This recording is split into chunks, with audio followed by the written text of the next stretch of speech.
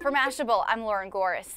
Chess is an intellectual game, and some of the world's most elite players refuse to be outsmarted, even if that means trading their skills for computer algorithms. A New York Times report on Monday says chess cheating is becoming a big problem for World Championship chess. And Dr. Kenneth Reagan, associate professor at the University of Buffalo and chess loyalist, is trying to do something about it. For the last 5 years, he's been working on a system to detect if a computer program was moving pawns for a player in a given game. And the action that sparked the chess inquisition happened during the 2006 World Championship, known as Toilet Gate, says The Guardian. One player was accused of visiting his personal loo too often during the game, presumably consulting a computer, not the toilet. So how does Dr. Reagan plan to crack the collusion code? He's creating a model of how often a player's moves match those a computer program would select. So he set up a database of past games dating back to the 19th century.